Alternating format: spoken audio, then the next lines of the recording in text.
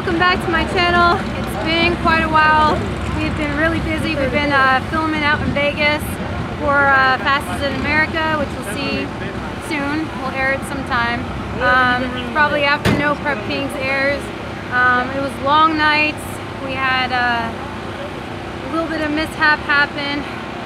Part of our family, the Street Outlaws family, Ryan Fellows, he had an unfortunate incident on the street, and so I don't know, it was a hard deal for all of us. It hit us hard. We're thinking about their family right now, and hopefully, I don't know, it's hard.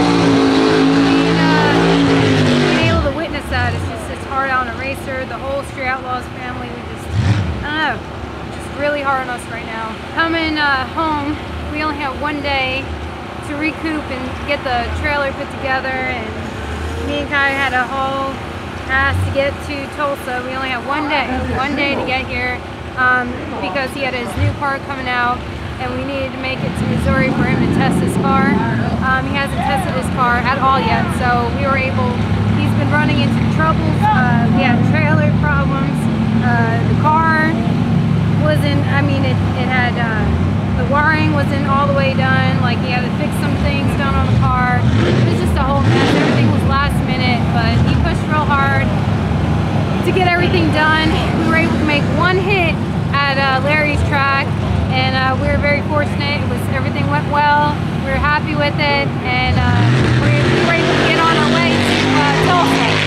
So about 12 o'clock, midnight, we break down again with the trailer, so we were stuck on the road. We were about, I don't know, 8 miles from the track. Couldn't make it, so we slept on the side of the road.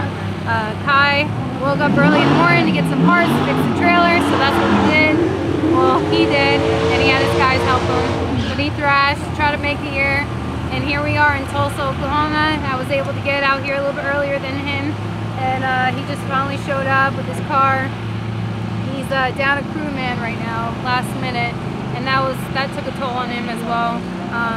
Adam wasn't able to make it, and that's like a huge deal, a huge part of him. So I don't know, with the new car out here, it's going to be really hard on him, but I got faith in him. He's a smart guy. He's got our crew behind him, and the whole team Nola's behind him, so I know we'll make it happen. He's got it. The car is badass, and I don't know, we're going to do the best we can at this race. We have a lot going on, but before we came to the track, I had even worse news. A good producer of us, more like a friend, passed away, and it was really hard on all of us. So I don't know, we all go through things in life, and we all gotta live with them and move on, but we're gonna just try to dedicate this race for him, and I know he wouldn't want us to stop. He'd want to see us keep continuing doing our deal out here, so this race is definitely gonna be for him, and our prayers go out to his family as well. But it's been really rough. The last few weeks has been really rough. Not only that, I lost a really close dog that I consider a little kid to me, you know. I had for 7 years, Blanco, and he's been a part of my racing since I started professional store cars. So not being able to see him in the lounge after a run it's been really hard. I don't know. This whole month has been super hard on me. So I'm just trying to make it through. You never know when's gonna be your day. You gotta live it the best you can, you know. We're here in Tulsa, and we're gonna do that. Just that. We're gonna do it for all the ones that we lost, and try to make it the best out of it, and go out there and just try to do our deal. They're not gonna film this event, so we're just gonna race our race just for our fans out there, all the fans. You know, they made dedication to come out here, and it wouldn't have been fair to them if we canceled the event, you know, so we want to put on a show for them, and that's what we're going to do. And so we're going to do the grade 8 today. I was able to draw. We're going to do a grudge pit right now.